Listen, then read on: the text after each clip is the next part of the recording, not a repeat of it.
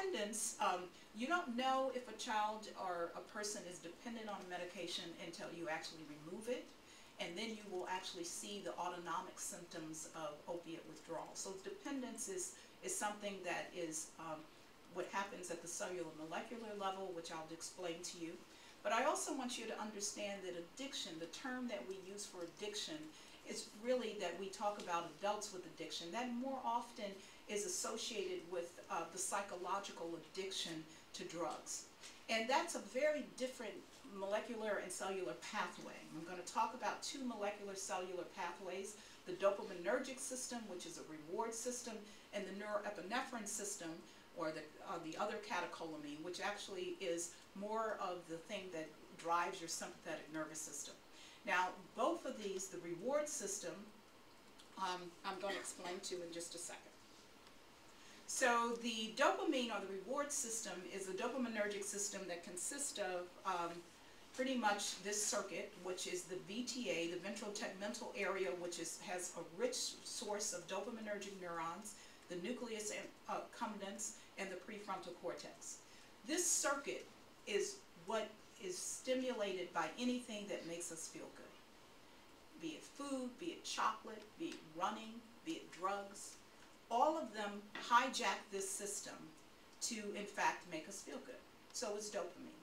So when this system gets activated from the opiate exposure, does activate the dopaminergic system, such that when you, in fact, remove the opiate, that is what goes on with drug craving and the ability for people to continue to seek drugs, even though they may not have a lot of the autonomic symptoms associated with drug withdrawal.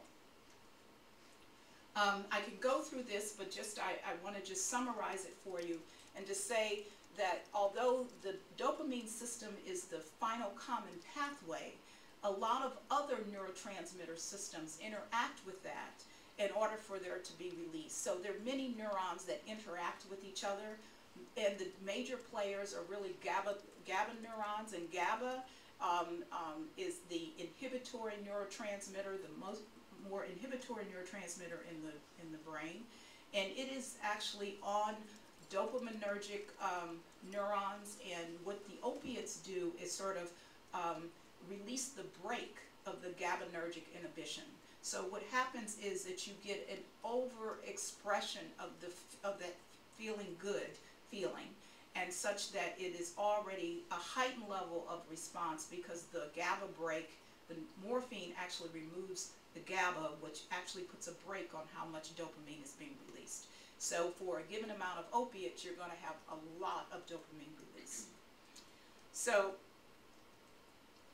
if, just to reiterate that, we used to think that opiates did one thing, alcohol did another, cocaine and heroin did another, but it really turns out to be that there's just one circuit, and that is the reward circuit that consists of this VTA, nucleus accumbens, and the prefrontal cortex, and that's where this dopaminergic system is all involved. I don't know if I can do this. Yeah, I guess it has to do this way. All right. Just to show you where the opiate receptors are, the central mu opioid receptors, which is the mu of, there are three types of opioid receptors, the mu, the delta, and the kappa. The one that the morphine usually binds to is the mu receptor, and our endogenous opiate is the endorphins, which also bind to the mu receptor, enkephalins bind to the delta, and dynorphin is actually gives you dysphoria and doesn't make you feel good. Is a opiate receptor called a kappa receptor is involved in dynorphin. So there's always a yin and yang to everything that we do. And so even though the good feeling opiates go up, dynorphin can also go up under these circumstances. And when you remove the opiate and someone who is actually dependent on it, the dynorphin system actually gets upregulated, and you become dysphoric and have symptoms of withdrawal.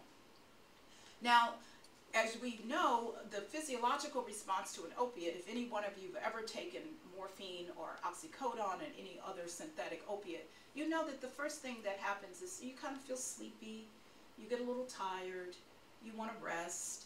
It also takes care of your pain, but it also causes you to breathe a little slower and to fall asleep. So the overall effect of an acute exposure to an opiate is to actually downregulate the cell such that it is inhibitory, so it's silent. The cell doesn't like being silent, and it in fact is going to change the inside of the cell is going to say, no, I want to be like I was normally.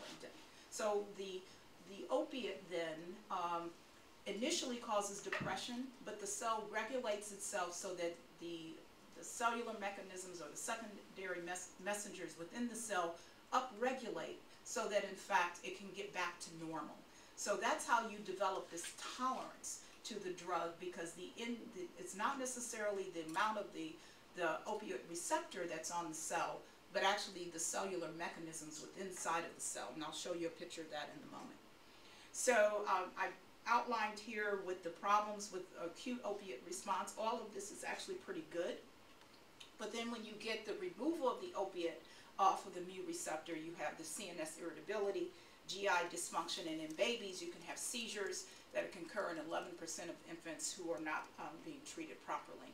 An abnormal EEG can occur in about 30% of those. So let's just say where most of this problem occurs. Let me come back. All right, so there's a region in the midbrain that is called the locus coeruleus. We'll call it the LC.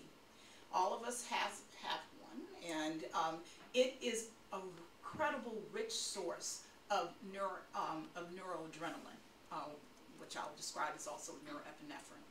And this area, these cells in the LC contain receptors on them, which are the mu opioid receptor, which is for, as we mentioned, it is for the opiate. But you also have another receptor here that is called the alpha-2 adrenergic receptor. And these both receptors are on the locus coeruleus neuron, which contains a lot of norepinephrine. Note that the LC has projections that go to many different regions in the brain.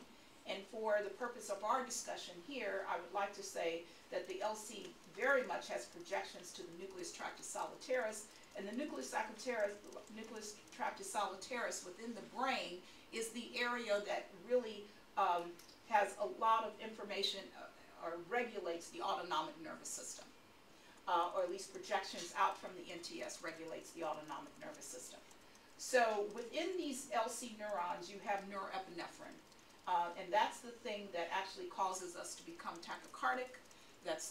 Makes us breathe fast, makes us sweat, because of the activation of the sympathetic nervous system.